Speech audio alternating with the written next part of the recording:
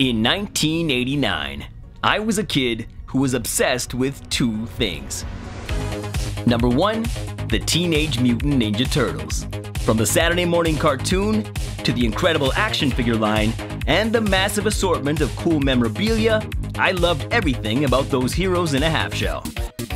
My second obsession was the Nintendo Entertainment System. I spent countless hours mashing those little red buttons, hoping to collect tons of coins and defeat all of the bosses. Some of my fondest memories revolve around this incredible 8-bit console. Today I'm going to combine these two things that I loved as a kid into an art piece that tells the story about my childhood rivalry with a man named Mike Tyson. Specifically, the 8-bit version of Mike Tyson. You see, the very first Nintendo game that I owned was Mike Tyson's Punch-Out! It was a boxing game in which you played an up-and-coming fighter named Little Mac. The goal was to fight your way up the ranks by taking on increasingly difficult boxers, and ultimately, you could become the world champion by defeating Mike Tyson. Now, for the most part, this game was fairly straightforward. It was heavily based on memorizing each opponent's sequence of moves and knowing when to throw your punches. I was able to make my way through the game by defeating boxers like King Hippo, Bald Bull, and Soda Popinski.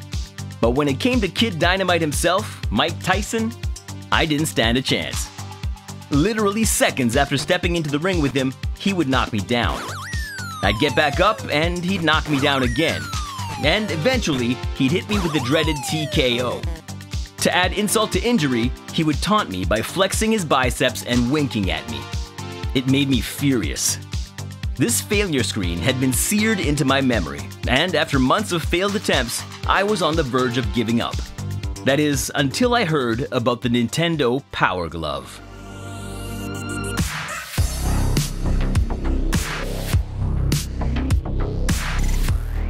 This mysterious device began appearing in eye-catching magazine advertisements and TV commercials. It also made a cameo appearance in the movie The Wizard, and by that point, every 8-bit gamer was talking about this magical glove. Basically, it was a wearable controller that would allow you to interact with your Nintendo games by making various gestures and movements with your hand. I was convinced that this glove was the secret weapon that I needed to finally defeat Mike Tyson. So I begged my parents to get me one, and in December of 1989, my wish came true. You can see the excitement on my face. This looks like a kid who thinks he's about to become the heavyweight champion of the world by using this glove. Now, to complete the rest of this story, I'm going to build an action figure diorama that demonstrates what I experienced when I used the Power Glove to play Mike Tyson's Punch-Out! To bring my idea to life, I'll be using these 1/4 scale Ninja Turtles action figures made by NECA Toys. These are easily some of my favorite figures of all time. I've taken many fun and nostalgic photos with them over the years, and I plan to use them in many more projects in the future. Since the centerpiece of this project will be the Power Glove, I'll need to build a custom miniature version of it for these Ninja Turtles. And if you're a Turtle fan, one thing you'll know is that they have 3 fingers on each hand, so this is going to be a 3-fingered Power Glove. My approach to building this glove was to first make a duplicate copy of the hand, which is fairly easy to do with a 3D scanner. For this particular hand, I wanted the fingers to be spaced apart slightly more than they are on the original hand, so after I did the scan, I made some minor modifications to the 3D model before sending it over to my 3D printer.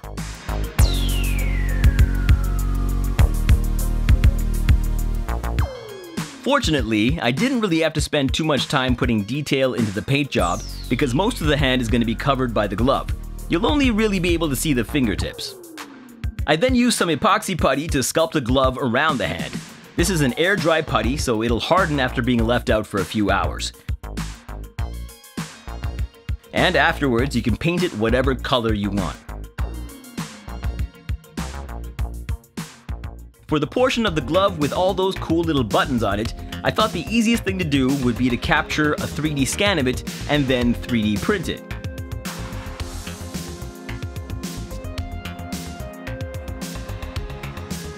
I applied some acrylic paint onto all of those little buttons and then used a little bit of glue to attach the pieces together to complete my custom 3-fingered Power Glove, which fits right onto my action figure's arm. Now, one of the things that I enjoy most about building dioramas is coming up with all of those little background details. In this case, I'm using an assortment of 1/4 scale props. Some of these are 3D printed, and some of them are made out of materials like paper and foam board.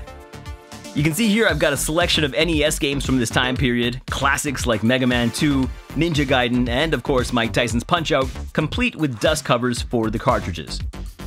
I've also got a few posters. I actually had some of these on my bedroom wall as a kid, so I had to include them for nostalgia's sake. And of course, I've got several copies of Nintendo Power, which was my favorite magazine to read when I was young. They contained all kinds of tips and cheat codes for every popular game on the Nintendo console.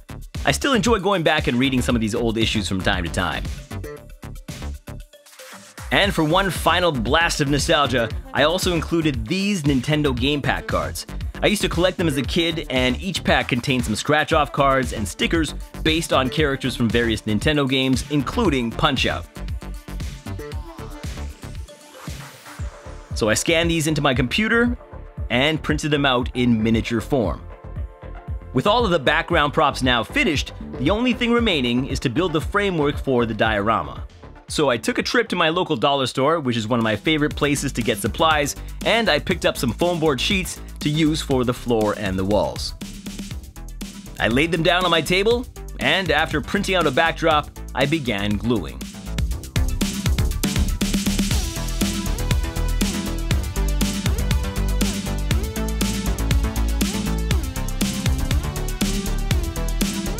With the framework done, we can finally start arranging all of the props into the diorama. This process is very nostalgic for me. I get to relive a lot of those memories that I had as a kid. It's crazy to think that this time period in my life was well over 30 years ago. I know I'm getting old, but the fact that I get to work on projects like this keeps me feeling young. We can now place the figures inside and move on to the final phase, capturing and editing the photo. I'm currently using my trusty Panasonic GH3. It's an old camera, but it still works well for me after all of these years.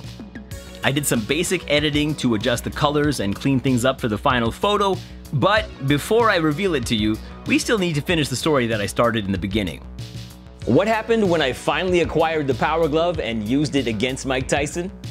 Well, after just a few minutes of trying to use this thing, I quickly realized that it was actually much harder to play the game with the glove than with the standard controller, and I got knocked out even faster than I had before. This glove was terrible. I actually gave up and stopped playing the game for many years. But later on in life, as an adult, I returned and gave it another shot. I trained hard. I studied all of Mike Tyson's moves, and eventually, I managed to defeat him without the Power Glove.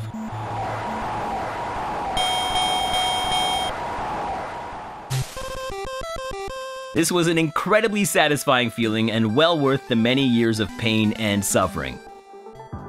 So here's the finished art piece that captures my experience using the Power Glove against Mike Tyson. In the photo, you can sense the frustration that Donatello is experiencing with this awful piece of technology. Leave a comment and let me know what other kinds of characters, games, TV shows, or movies you'd like to see me cover. And in the meantime, check out my work on Instagram, TikTok, and Facebook. Thanks for watching. I'll see you next time.